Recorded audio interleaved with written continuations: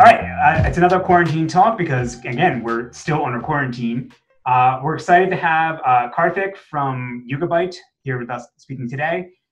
So he is the co-founder and CTO of Yugabyte. Prior to this, he did his undergrad at IIT Madras and a master's degree in UT Austin. He was one of the original developers of Cassandra at Facebook, and also was on the team that brought Facebook into Facebook, or brought HBase into Facebook as well.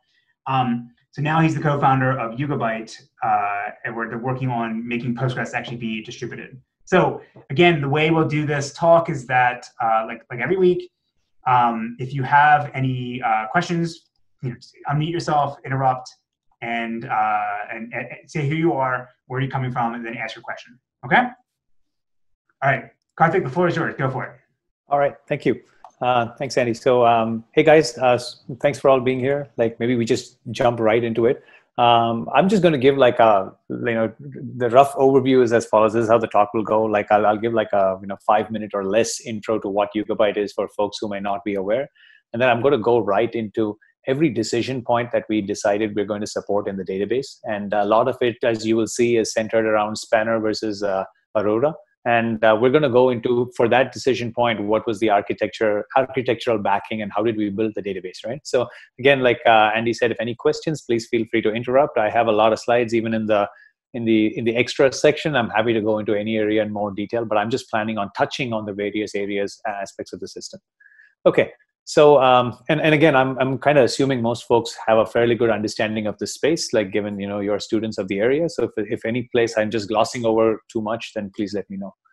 Okay. Not everyone's my students. We get random people off the internet. Which is okay, great. Okay, great. Then people feel free to interrupt, I think is the moral of the story. It'll help everybody stay awake, including me. Yes. So, okay. All right, distributed SQL. So what is distributed SQL? Instead of explaining this over and over again, we thought we'd just make it a simplified phrase.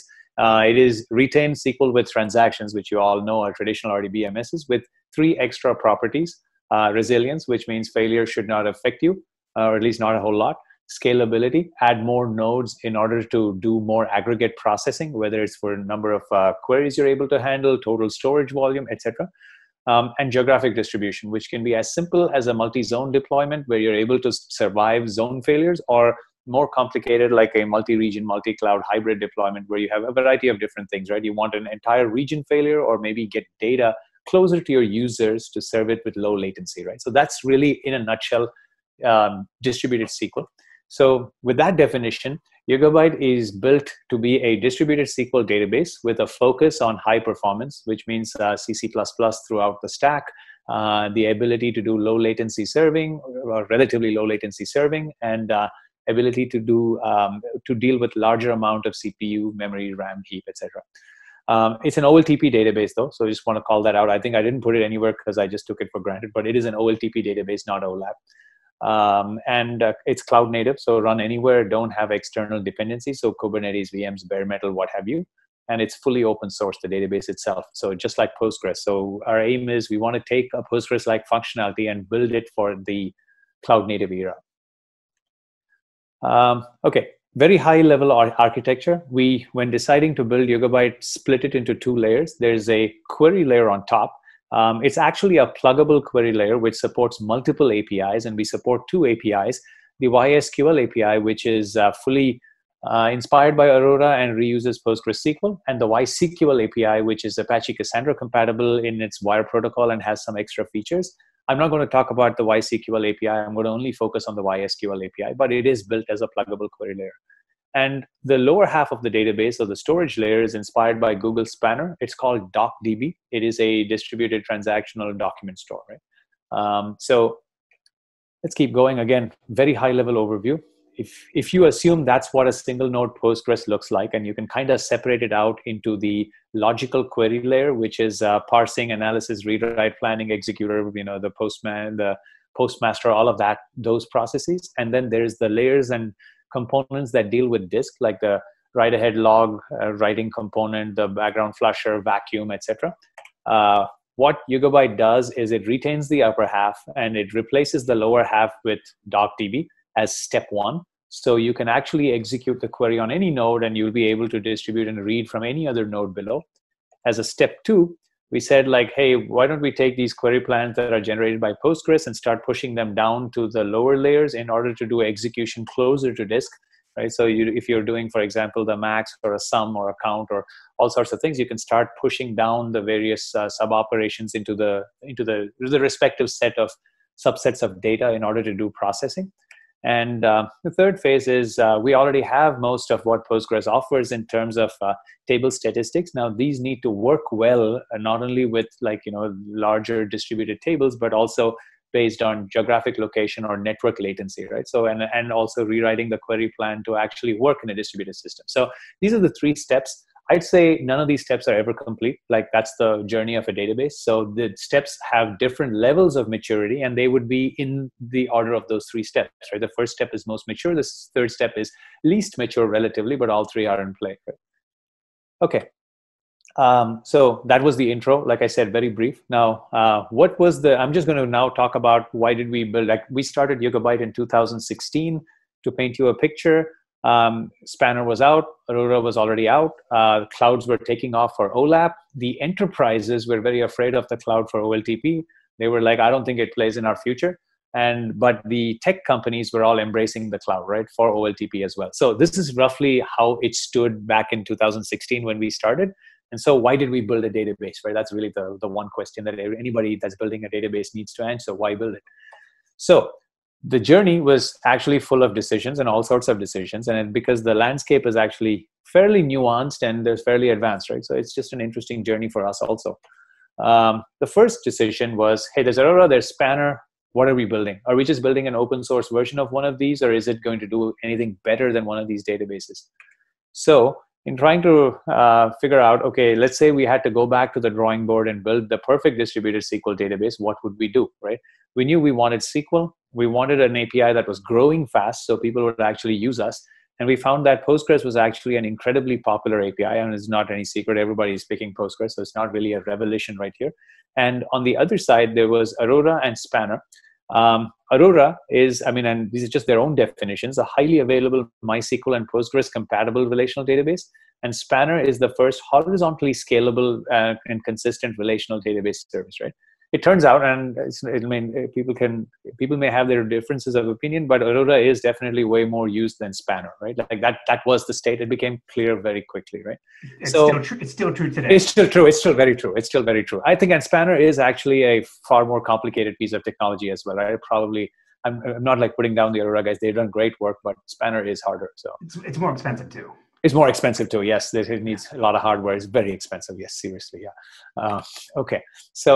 Okay, so we said, okay, let's really compare these, right? Like that was the high level comparison. But if you start looking at each of these rows, right? What did Aurora do that Spanner did not, and vice versa? And why did Aurora get picked? Well, the first thing is in the query layer, Aurora reuses PostgreSQL and MySQL as its query layer. So it said, let me start with the code base. Let me not build something new. Google Spanner said, I'm going to build something new. It's a distributed system. You need to learn to deal with a distributed system. I'm going to build something new. Now, the second thing was, how do you achieve that, right? Like the feature depth that is supported by Aurora, thanks to its reusing the code base, is really high.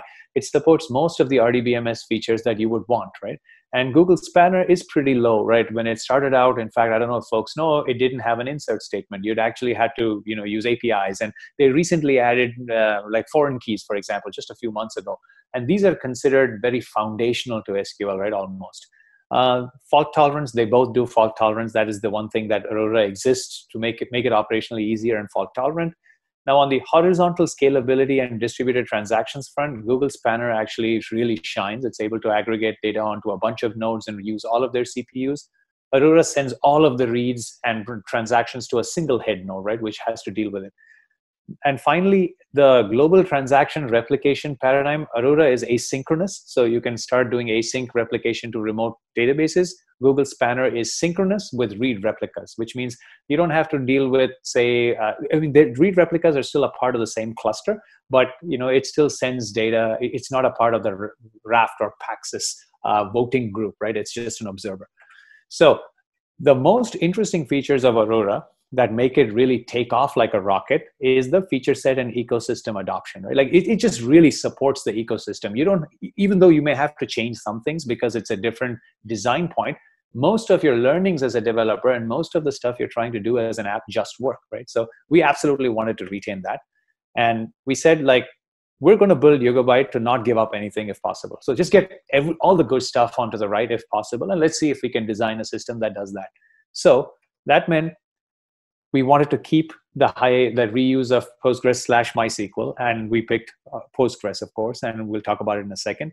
And we also said we wanted to reuse and offer most of the features, almost all of the features, or at least a very high degree of features that Postgres has. We want to keep Spanner's horizontal scalability and distributed transactions. And we didn't want to give up on either because, the old school, and we're open source database, but also a commercial company, right? If you go look at most of the RDBMS deployments out there, they use Golden Gate and master slave replication to decrease both read and write latency, but you're okay with a little bit of eventual consistency across these two geographies, right? So we wanted to keep that, and we wanted to keep the read replica and synchronous replication for the forward-looking applications as well, right? So that pretty much formed our design doc, kind of what we had to build. What is the default for what replication scheme you use in Yugabyte today? The default is synchronous. So inside a cluster, it's synchronous. Across clusters, you can do asynchronous replication. So, there's no default. You have to set it up in that sense. So two independent Yugabyte clusters can asynchronously replicate data to each other.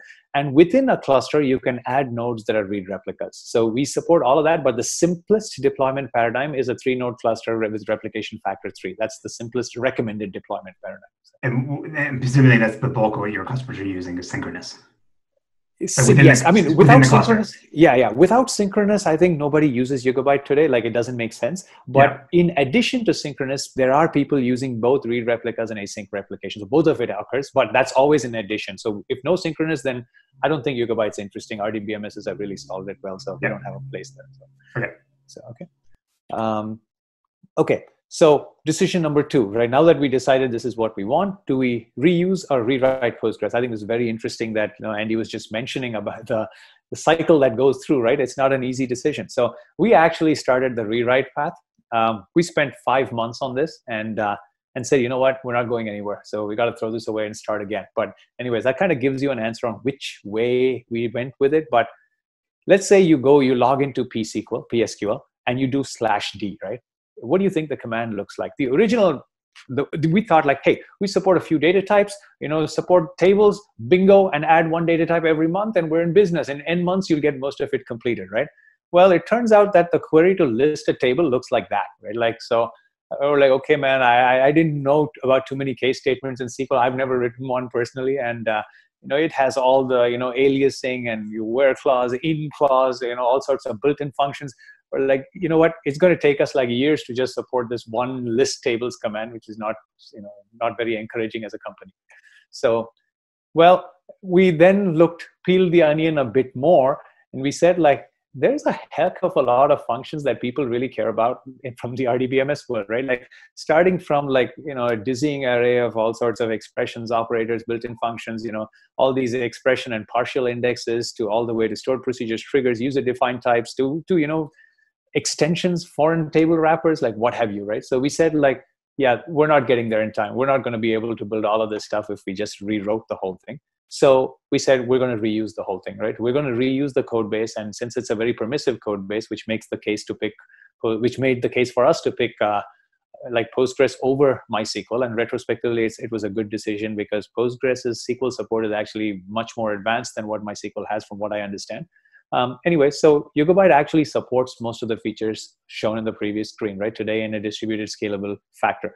Now, it may not all be performant, like, because Postgres does various things, and there's a lot of curveballs that we have hit through, which makes an interesting talk in itself on what are the things that an RDBMS does that doesn't work in a distributed world. And we had to go and block and tackle each one of those, and we're still doing a bunch of those, but we are able to support the feature set.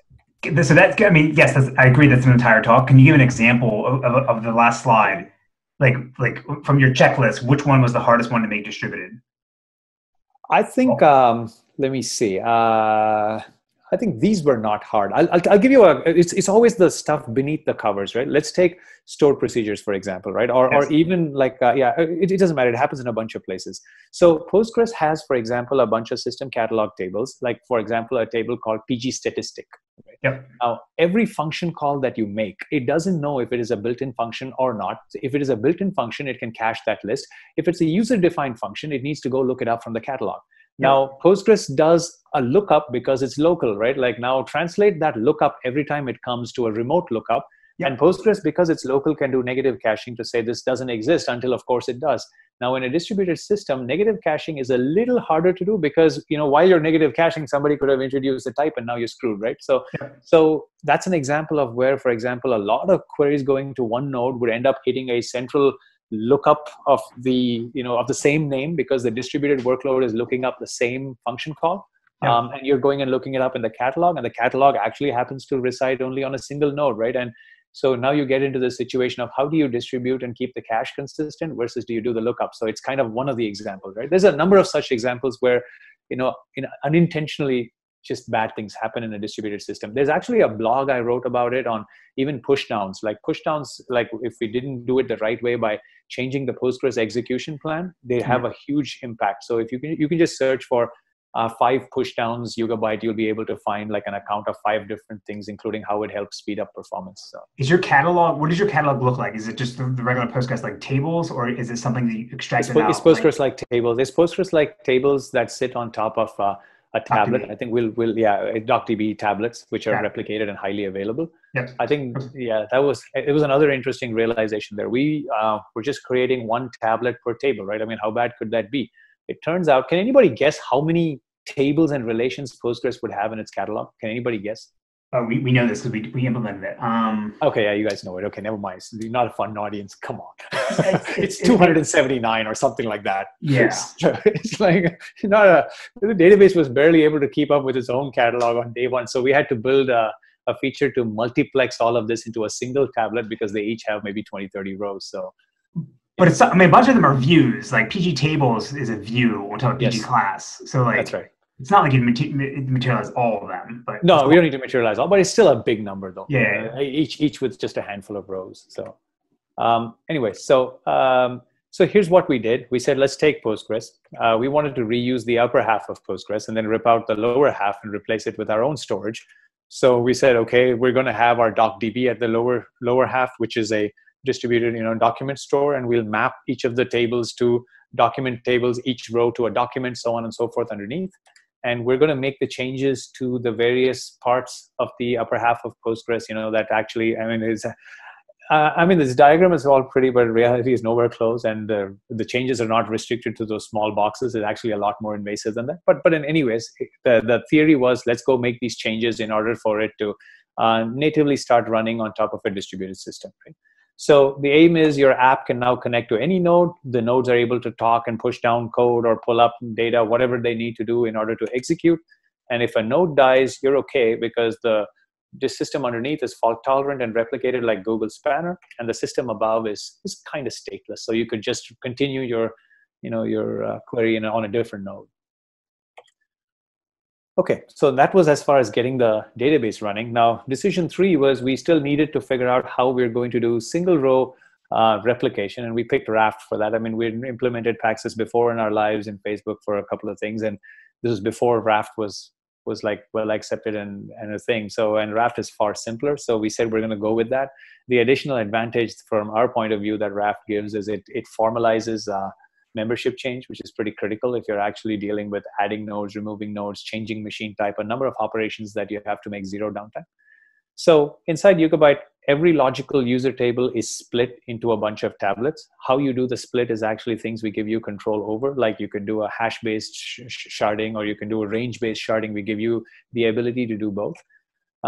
Each shard is now replicated into a set of nodes, as many nodes as the replication factor. So if replication factor is 3, you take one of these shards called a tablet and then put it across 3 nodes and use Raft to replicate data, which will internally elect a leader. And all the writes are going to hit the leader. It's going to go to a majority in order for it to, just Raft, right? Standard Raft. So this gives you single row linearizability, right? Like across.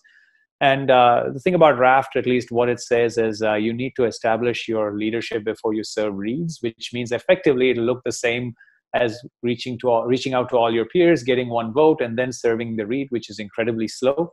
So we said like that's not going to work specifically for our geo-distributed aspect of the database. So one of the changes we had to do was to implement leader releases, which Raft paper actually calls out as in a line. It says, or you could do this, but it turns out that's a heck of a lot of work to actually get it right.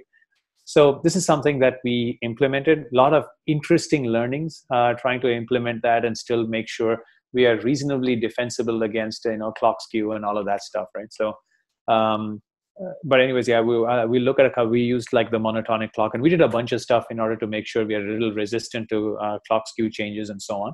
But our reads also therefore get handled by the leader, and because of the fact that it uses a lease.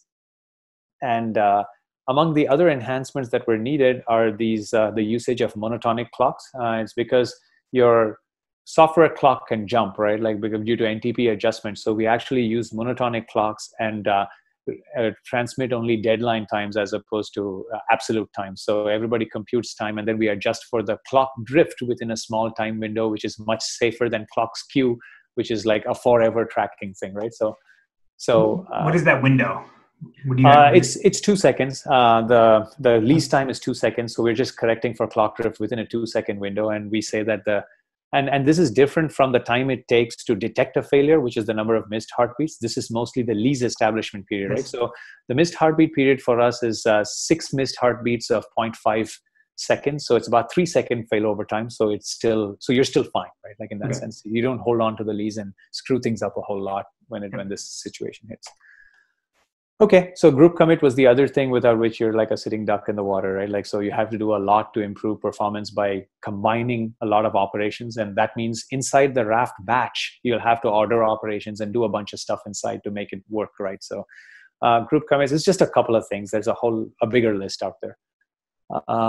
Okay, so you seem a bit flip about like, oh yeah, it's Raft. It's a couple of things. Like it's a major engineering undertaking. It's not. It is. It's a bit glib about it. Like that's not easy. No, that's not easy. That actually, we spent a lot of time on it, to be honest. And I have a partially written design doc that I'm intending to complete. It's in our GitHub repo. Again, happy to share some of these. But it is actually a difficult thing because some of these things are even hard to test for. And it's just so probabilistic. You just have to keep exposing yourself to many, many hours of runtime, right? And induced failures and so on, right? So yes, thanks for that, Andy. Keeping me straight. I'm just, yeah, that's right. So anyways. So the next decision was now we had so far if you've just followed the train along, like we said, reuse Postgres. We're going to make it we're going to use Raft for single row consistency. Now, how are we going to store data in a single node, right? We wanted to optimize for SSDs, which means RocksDB was the thing to work with. And we actually knew RocksDB code fairly intimately because when we were at Facebook, we were the team behind HBase, and RocksDB took LevelDB as a starting point, took HBase algorithms and put it inside LevelDB in order for an HBase-like system to run on SSDs, right, for our MySQL tier. I mean, we tried HBase directly under the MySQL tier, and GC was just giving us hell because SSDs were really fast. So we decided Java is not the way to go, right? So anyways, so the question was, do we use it as a black box or not, right? And we said, after looking at what we needed to do, we needed a number of enhancements for RocksDB to work uniquely in the way we were using it, because a single node could have multiple tablets, as shown below. Each tablet is backed by its own RocksDB. So now we needed many RocksDBs to coexist on a single node and kind of share resources amongst them while still behaving nicely as a part of a coherent system. That was issue number one. Issue number two is we wanted to optimize RocksDB uniquely for the access patterns that we were getting from the layer above, right? So instead of just using it as a key value store, which doesn't understand, for example, a column delete or a document delete or like a TTL expiry of data, we wanted to get a little more invasive and start making those changes. Finally, and that was not it. In addition, we wanted to convert the key to value to key to document, right? That was another change. And we wanted to take out the write-ahead log of RocksDB completely because we had Raft log on top. So what is the point of a double write-ahead log? But if you take out a write-ahead log, you take out MVCC because they're tied at the hip, right? So that means we hoisted both the MVCC and the write-ahead log above. So at this point, we said reusing RocksDB as a black box is not a good idea. So we went ahead and integrated that component deeply into the database and started making changes. And we still are, right? So to some extent. But all of what you see here is done. Okay. The DocDB's local store, like effectively just deals in documents. So it takes a document and then puts it into some sort of a format. And because it's a multi-API store, like the store adheres to multiple APIs it caters to, it has a different way of laying out data where you could have an init marker. You may not need an init marker because you would replace the whole subdocument. You may not replace the whole subdocument. There's just like various things around how we play around with the exact representation of whatever you're modeling on top, right? All right, so I mean, this is a little more in-depth view into how like the data encoding is done at the docdb level. I mean, at the docdb level, everything just looks like a document key and a document. And because you want the ability to insert, upsert, or replace like at a fine-grained level, in addition to a whole subdocument or document being changed, the way it's written is there's actually a doc key, and then there is subkeys, or its attribute, and then the hybrid time, like the time at which this document was written, which actually ties to Raft in some sense, because hybrid time is what we use. I mean, we will talk about that in a little bit. And finally, the value itself is also encoded, right? Like using some RocksDB encoding. And depending on the API that this flows through, a lot of the bits of how to serialize data is a pass-through possibly from the system on top. So for example, if you're talking PostgreSQL, the value is encoded like PostgreSQL, right? Like the same serialization format. So we don't have to keep serializing and deserializing every time. However, for the primary key part, the doc key part, we do reserialize because we want to maintain a byte sortable order that is natively understood by the system. Why sort as a document? Why not a tuple? Right? Like, because you're not really. What advantage are you getting? But like, what aspect of using like a JSON document are you exploiting in the system versus like a tuple? I think the main thing is like there's a few things inside a document. We can start adding like indexes and short range scans and a few things. So that's number one. Number two is there are areas where you have to delete like a sequence of entries in the database below with a single write as opposed to multiple writes. Like, for example, you may have an array that you want to delete, or you may have like an entire subdocument that you want to suppress. So I think those are the reasons why we started going down the document path, because we wanted the ability to understand or skip or seek or operate on a bunch of KVs at a time, right? So as opposed to just a pure tuple where those things may get a little more complicated.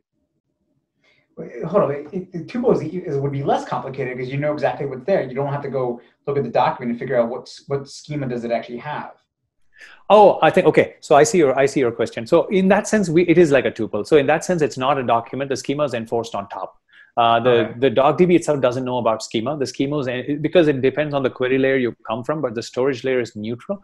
There is no notion of schema that it's done above. But even within the document, or I guess it's a loose notion of a document, like what it really means. Like I think what we're trying to say here is mainly the fact that these are not tuples that are completely devoid of each other. The way they're laid out on disk and the way they're serialized and written, they actually have a bigger meaning, right? As opposed to just it being a tuple. And similarly, which pieces of this representation do you put, for example, into a Bloom filter, or which pieces do you want to put into your index block, or just things like that start to matter? I think those that's orthogonal whether it's a tuple or a document. You're right. I think I think at a high level you could describe this as tuple also. I think the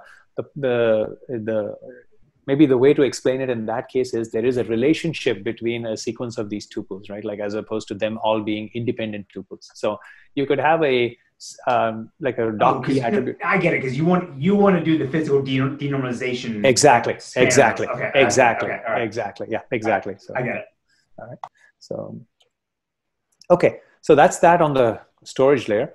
The next decision was like, be like Spanner, but don't be like Spanner. Don't require atomic clocks, right? Like people don't have those lying around. So anyways, so where do atomic clocks come in, right? Like by use of Raft and by use of the monotonic clock, we're already okay for linearizability on a single row key path. It really comes up only when you're starting to do multi-tablet reads, like a select star. So anytime you hit multiple tablets inside a single operation, right? You can call it a transaction that either updates or reads or does anything across multiple tablets. That's when this starts to actually matter. Now, one thing that we did inside Yugabyte like early on is the ability to distinguish between single row and multi-row access paths, and they're treated differently, right? So the single row access path actually takes what is called a fast path and goes straight and makes the updates on the tablets that it desires. The multi-row path takes a more generic distributed transactions path. We'll look at how distributed transactions work, but I mean, I think folks may already know why, but like you need the notion of time correlation across nodes in this case, right? Why? Because when you're operating across keys that belong to different shards, which themselves could live across different nodes, you'll perform updates that could go to different raft groups, but you will need to tie it to some notion of time. I mean, I'm calling it physical time, but it's some notion of time, right? And all nodes need to agree on time. And that's where like, you know, some sort of a global time service starts to come in, right? So using a physical or an actual physical clock, right? And too many overloads of time here, but like using a hardware-based solution for this would mandate you to have a couple of atomic clocks that you have to stick into your system. I mean, an atomic clock or true time service is nothing but a highly available and globally synchronized clock service with very tight error bounds, right? So 7 milliseconds in the case of Spanner, or something thereabout, right? So where you're okay waiting that amount of time. Now, it turns out most people will tell you they don't really have atomic clocks. So, you know, if you're telling me I need to use an atomic clock, I'm going to find a different database. And most of the physical clocks that people have are never synchronized. So if you look at NTP, its synchronization window is like about 150 to 200 milliseconds, right? And if you're building a high performance database that takes a minimum of 150 milliseconds to serve a response, we're not going to go very far. So we said we're going to adopt hybrid logical clocks, which means we'll let NTP do its thing, 150, 200 milliseconds, and we will tack on inside the synchronization window a logical component in order to figure out, you know, how, like it's almost like a Lamport clock, right? Like you kind of figure out the causality of events. Now, further couple that with like, and every time any node communicates with any other node for anything, we will exchange time so that they can keep their times in, like they can keep their logical times as well as their physical times kind of loosely correlated. And every time a transaction is done, we will be very fine-grained about exactly what nodes it needs to touch and what is the causal chain that it needs. So we'll be as good as we can get in order to detect that we don't need to establish causal relationships for certain types of transactions without obviously sacrificing correctness. Now, and kind of minimize the number of places where we cannot tell if there is a causal chain or not. And it still happens in a few places. So in those cases, we'll have to deal with it as a conflict and we'll have to restart, right? So that's really the logic of how we go about it. So it's just a standard hybrid logical clock, and the rest of it is to figure out how to avoid conflicts as much as possible. Is your HLC based on the Buffalo Guys one that CockroachDB also uses, or you have something different? No, it's based on the same. It's based on the same. Yeah, it's the Buffalo, yeah, same thing. Okay. Okay. The next major decision was how were we going to do distributed transactions? Because, okay, so now you have some sort of a software-defined global clock, right? But so what? There's still an actual algorithm that we need to figure out. So we picked Google Spanner-like design, like as opposed to a percolator-like design, because we wanted to be geographically distributed, and it's based on a few assumptions. So basically, the system uses a two-phase commit with hybrid logical clocks in order to commit data. Like distributed transactions that where the clock is kind of distributed are more scalable as opposed to going to a central issuing authority. It's also better for multi-region deployments, which is actually the other big thing. So built into this are the assumptions on why we went this way. The assumptions that we made were, firstly, global deployments will get very popular. So picking a system where you have a timestamp oracle kind of give times, like time values for you, is going to become a problem in these deployments. And the second thing is clock sync in clouds will get better, right? Like Google built true time, but the other clouds are not going to sit around. And when we started, that's what we hypothesized, and they haven't. They've started building stuff like Amazon and Azure have time sync service and so on. And our bet is that over time, as these type of services get built, it's just going to keep getting better and better. And obviously, we should not use atomic clocks, which we already looked at. Okay. So Yugabyte's transaction manager is a fully distributed transactions are fully decentralized. So there's no single point of failure. Any node can act as a transaction manager. And the transaction, any ongoing transaction is tracked as a part of a transaction status table, which itself is a distributed table. A transaction has 3 states: pending, committed, or aborted. And reads are served only for committed transactions. If a transaction is aborted, it's ignored.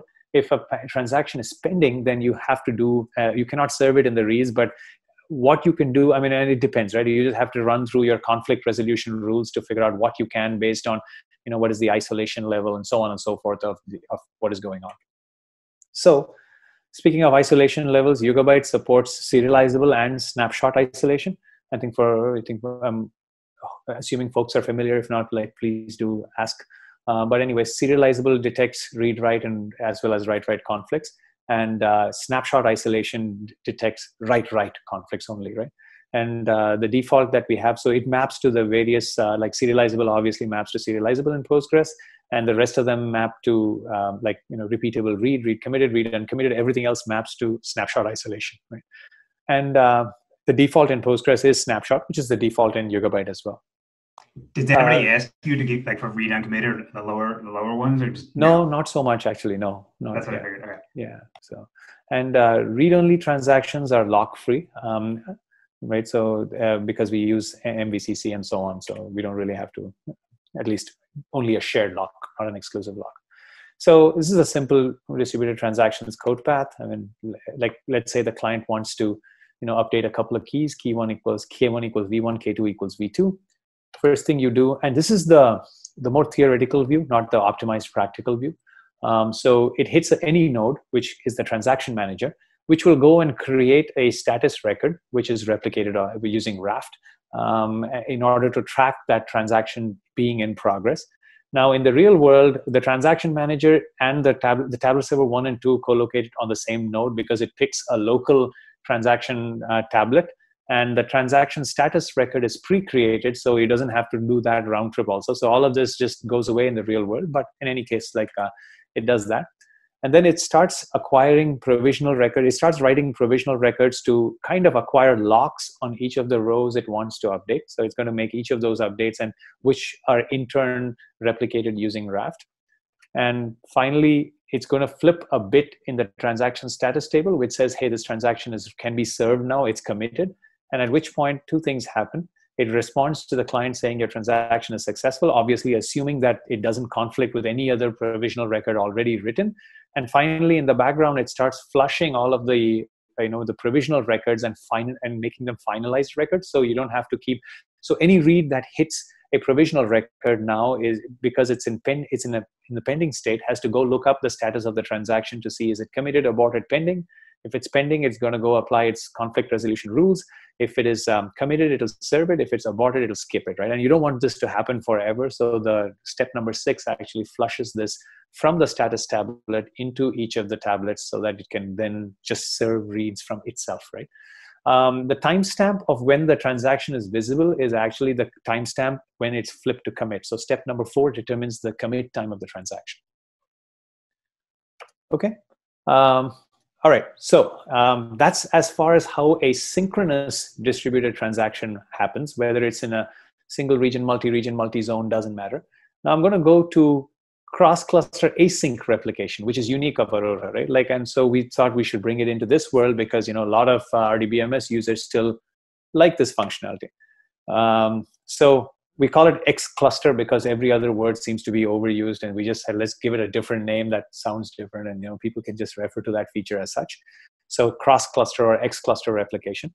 It allows 2 independent Yugabyte clusters to replicate data, or one way, 2 ways, both ways, whichever way, right? And the assumption here obviously is that the schema on both the clusters are synchronized externally. And that's a limitation for today, right? That's something we hope to fix as we work on this feature more. The DDL replication is also something we hope to do, but today that's not the case. This architecture is also the building block for our change data capture feature, where an external system can just arbitrarily subscribe to changes.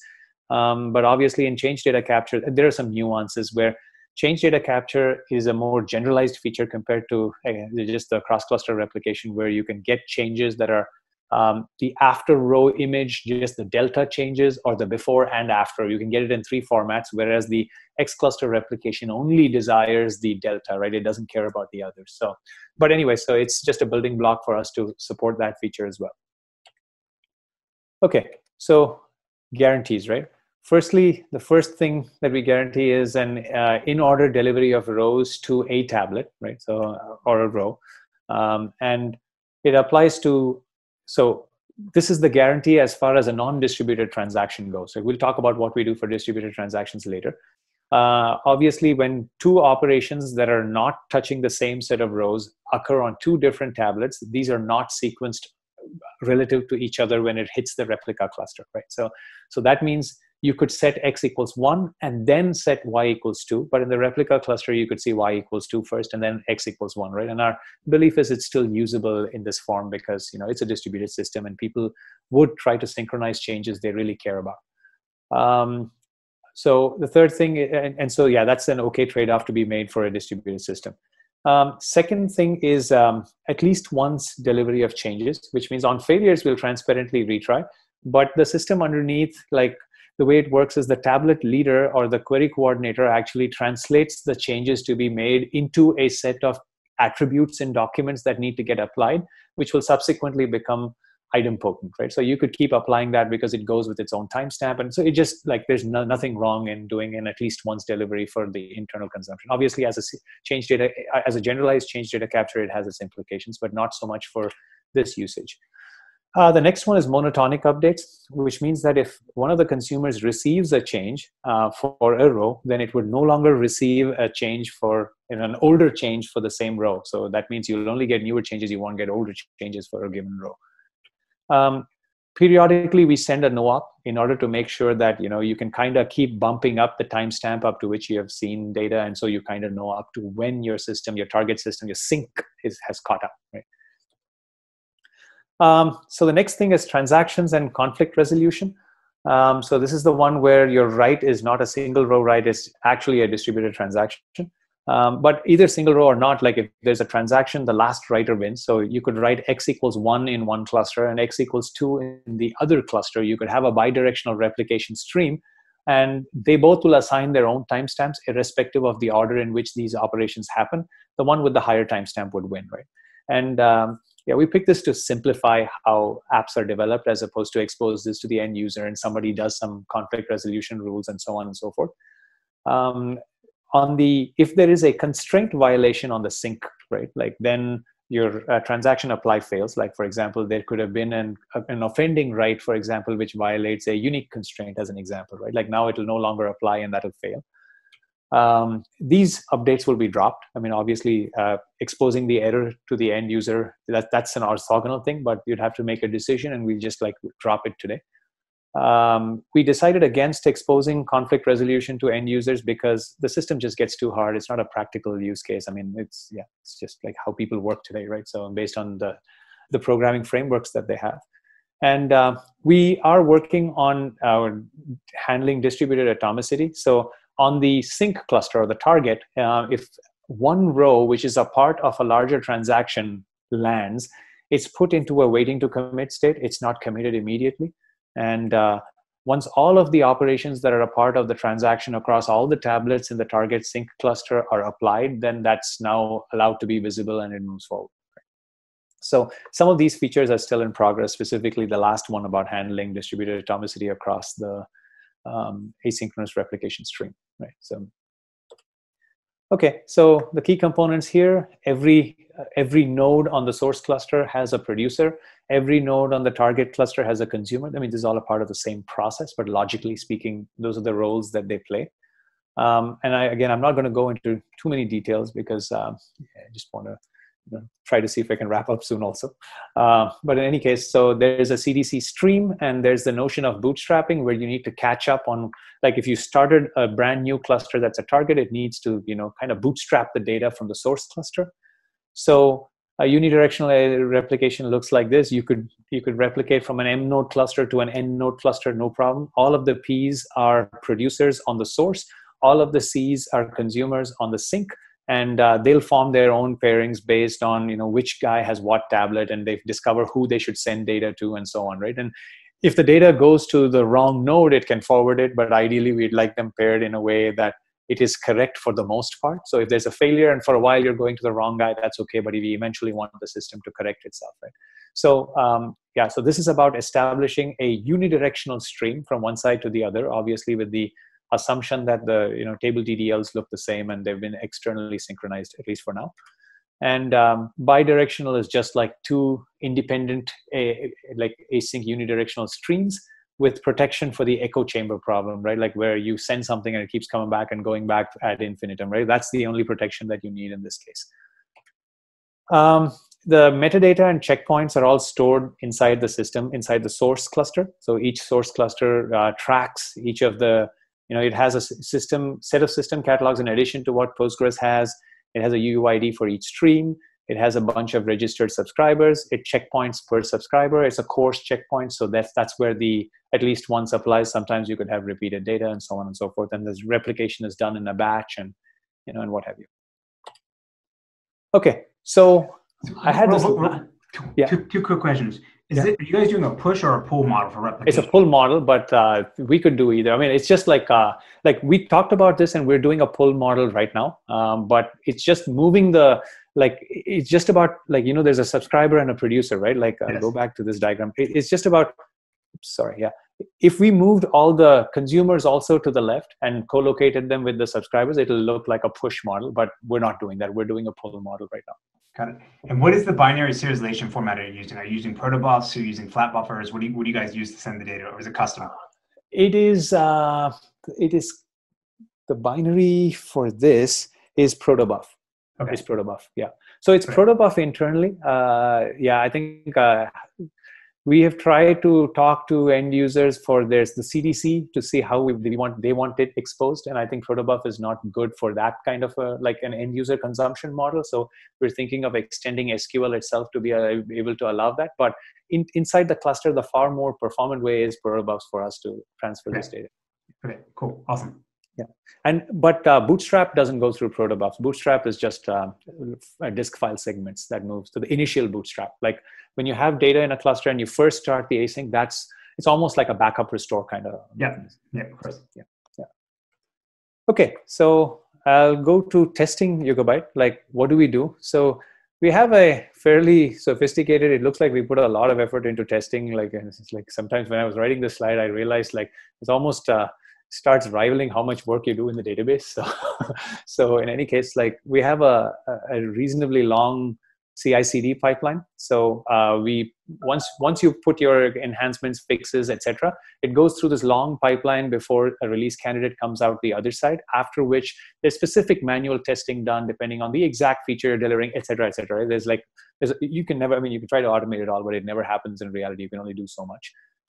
So some of the key aspects of our thing, right? Like we have a lot of component unit tests and like ASAN, TSAN, and deterministic failures, like known failures that we want to encode, like what happens when this node goes down and that write happens, and before it acts, this thing goes out. So these are all kind of like processes inside a single system or threads that we try to quiesce or kill or do the bad stuff that would happen, so that, like, you know, we are sure we kind of will work against the known bad cases we want to protect against. And if a new bug comes in, we try to encode it in this kind of a system. And sometimes you have to go and inject code in some critical path, which are test-only code paths, which get, you know, kind of flipped on only in this unit test mode and so on. So we've done a bunch of that kind of stuff.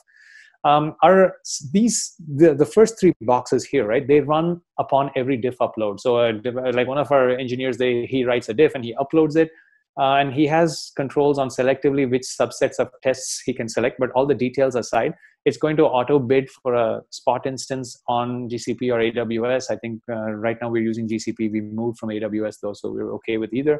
And it does Spark-based parallelized testing, and it kind of reports the result and the failures and so on back to that diff, right? So that you know that you absolutely have guarantees on the unit tests having been run, right? What does it mean to be Spark-based parallel testing? What does that mean?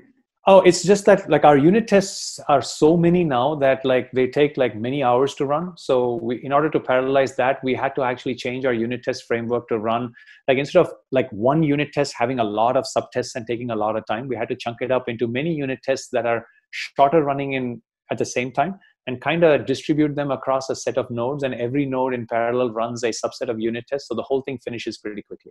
So you're basically using Spark as a poor man's Kubernetes.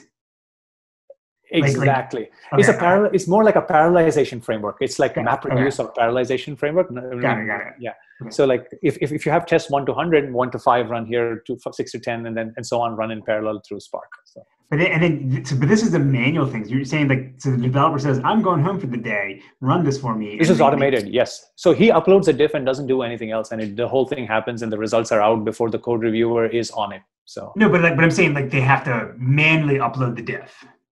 The diff has to be manually uploaded, yes. So the developer says, here's a diff, I'm submitting it for code review, which is of course mandatory for us. But yes. Once the diff is uploaded, and based on some tags, he can suppress some of these, but I'm just giving you the default flow.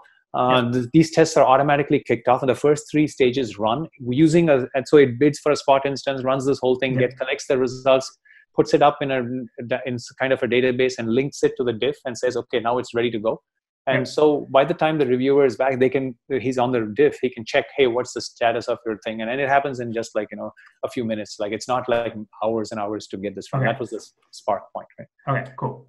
Right. So the other thing that's good is we're a C++ system. C++ equals high performance, but C++ also equals a heck of a frustrating time debugging, memory issues in production. So we have all of the address sanitizer, thread sanitizer, we run it in multiple different variants using a couple of different compilers and different OSs, including Mac, which is a pain in the ass. Like ask me some other time, I'll tell you about how you cannot put Mac in a CI/CD very easily.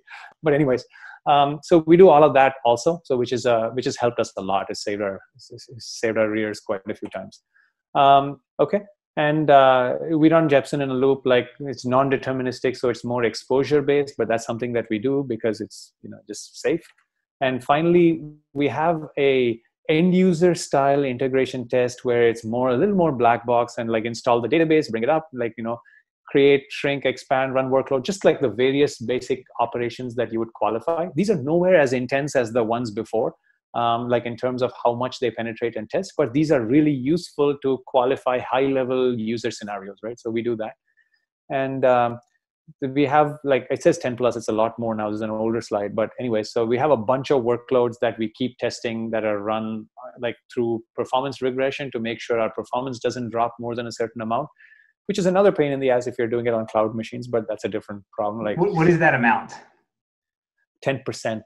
Okay, that's right, yeah. It's crazy. It's a lot, though, if you're looking at some workloads. So, of course, this is what the HANA guys told me this. 10% is what everyone says. Okay. Yeah, 10%. Yeah. I mean, but 10% could be a bad regression, right? So, anyways, yeah. So, yeah. So as an example, right, like the amount of tests and why we had to build the Spark-based pipeline is like we have a hell of a lot of tests that we run. This is just the tests from PostgreSQL.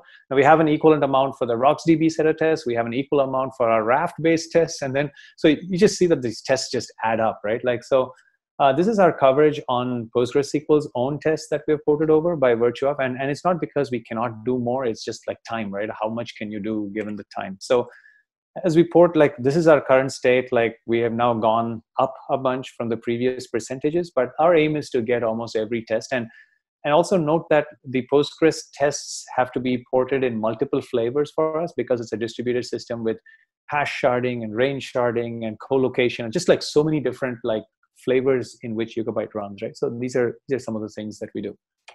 So with that, all I'll say is like we're still early. We're a fast-growing project. It's been fun working with a lot of customers and users. Like, but if any of you guys are enthusiasts, are interested, star us on GitHub, like join our community Slack, etc., etc. Still early days for us. So yeah. So yeah, that's all I had. So. Okay, awesome. Thank you. All right. So again, we're online, so I'll applaud for everyone else. So I have a bunch of questions, but I'll open it up to the floor. If anybody has any questions, unmute yourself and again, say who you are, where you're coming from, and ask it to Karthik.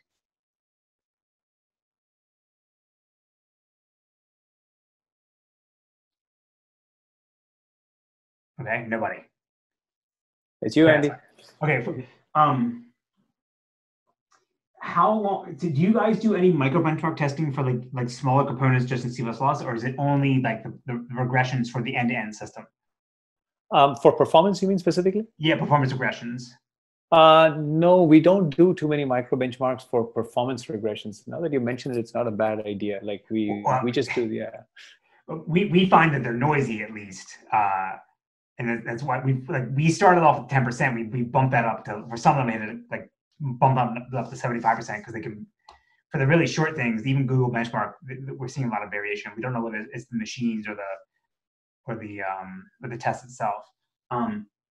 What were the complications you had with getting the Mac in your CI pipeline? Because we actually struggle with that as well. Yeah, I think for starters, like every other flavor of OS is easy to get either through Docker, Kubernetes, VMs or something. Mac is not. Like that's one thing that's been hard. Second issue has been, so the way we do this is actually like, I mean, it's a janky system which works for us, but not 100% reliably. So the best solution we've come up with is we got a bunch of Mac minis and hooked them up and made them a part of our intranet, and then it's a part of the CI/CD, and that thing doesn't always respond. So just a bunch of stuff. So that's problem exactly number what we one. did, yeah. Yes. So yeah, then you know. I don't think anybody on this call is from Apple, but Apple does not give any hardware. Like, they don't do any donations. They're very cheap. They don't. Yeah, they don't. Yeah. So, and then there's the Mac versions and what you install. It's just like, it's just hard to spin up a pristine Mac environment, right? Like, so. Yes. Yeah. So. All right. Do you guys offer Yugabyte as a service yet, or is that the roadmap? We offer, like, we're in beta with Yugabyte as a service. So on the commercial side, we have two offerings. We have a platform product, which is the first one we built, which is used by a lot of our commercial customers.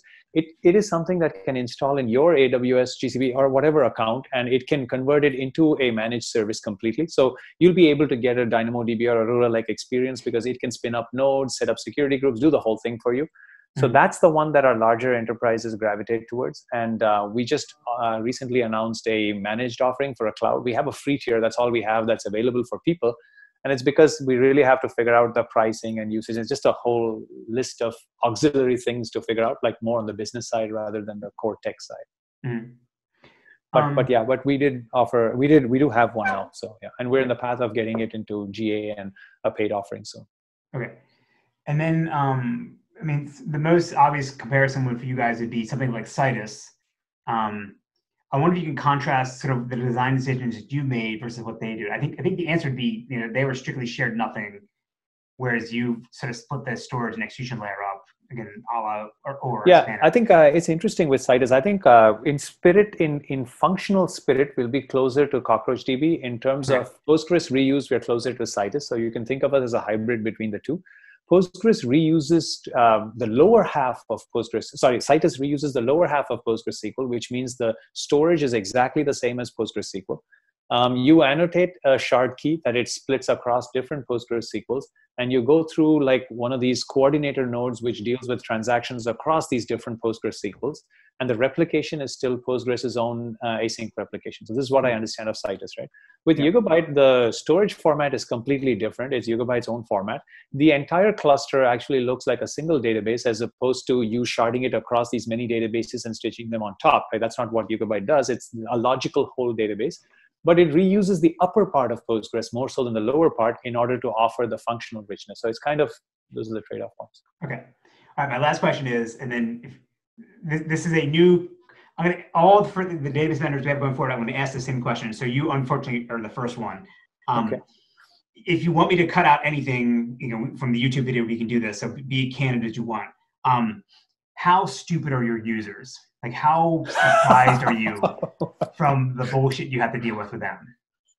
Yeah, I mean, like, I'm only pausing because it's very hard to answer that question, because the answer is like, I think as database enthusiasts, builders, or people knowledgeable of the database, we think something, and like I did the same thing when I started building Yugabyte, or when I started building any of the databases for that matter. It was the same with Cassandra and HBase.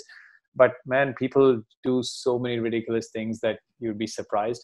people don't know, like, for example, some of the things that didn't work for us, right? It's what I tell when people say they want to start an infrastructure company, what should I do, right? Like, yes. Don't go about asking people if they want consistency, if they want transactions, if they want their data to be correct. Depending on who they are, they're going to say absolutely yes or absolutely no, and neither means anything. Yes. And people don't understand the nuances of limits of physics. Like when we say we're a distributed database, there's like, oh, you're distributed. Give me low latency yes. reads, writes, consistency, everything. But no, you can't do that. But I thought you said you're a high performance distributed database. Like, what do you mean you can't do that stuff though? So like, there's another whole area of education there. The third big realization, this one we realized a little early on, thanks to our experience with HBase and Cassandra, is to never build a different API than what the world knows, because it's hard enough explaining what you did different about the database. It's incredibly hard if you're doing a different API, unless you're, of course, MongoDB, right? They're the only ones that were able to do it. But in some sense, you're not building a database for the first 10 years. You're really evangelical about how to think about documents or whatever it is, right? So that's been, I think that's real. I think so for us, we have two APIs, and fortunately, so here's another tidbit, right? Like one of the behind the scenes mistakes that we did kind of, we had three APIs, right?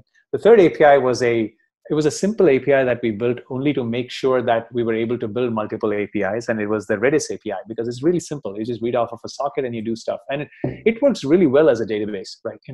Redis plus DB, you're going to combine the two anyway. So we said, like, for the use cases where you don't have too many read operations, it's great. Why don't we just give you this thing? And that thing got so complicated. Everybody kept comparing it to a cache and asking questions about all sorts of craziness that Redis did. We said, you know what, we don't support this anymore. This is not an API available to you. There's only two APIs. That's it. So, got it. So yeah. So I have to update the encyclopedia, because it says you're compatible with Cassandra, Postgres, and Redis. Yeah, we dropped it in our. We tell people it's in maintenance mode, which is not something we're working on, because it's just too much cognitive friction. All right. So I think you could say the Yugabyte, right, again, your characterization so far, they sound like they're in the middle. They're not like, tripping over their own feet, but they're also not like the VoltDB people were quite sophisticated, because most people don't need, 5 million transactions a second. It's sort of like it was sort of self-filtering. You guys are sort of like, I would say squarely in the middle, which is, you should feel good about. Okay. Yes. Thanks. Yeah. Okay. Awesome, guys. Thank you again, Karthik. Thank you again for doing this. Really appreciate you spending your afternoon with us.